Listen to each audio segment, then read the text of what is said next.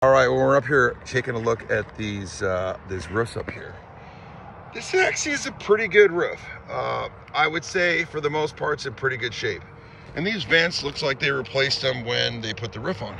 If you look close though, you can see here that they probably had their tie-off screwed to the roof. And then they never refilled these little holes right here. All right, here's another interesting one. So these guys came in and they had some nails or something on top of the roof here, and then they just put a little square of roofing on there. What I don't like about it is that now it kind of hides what might be going on back behind there. Now this looks like it's kind of held in place pretty good, but I don't know what could slide underneath there.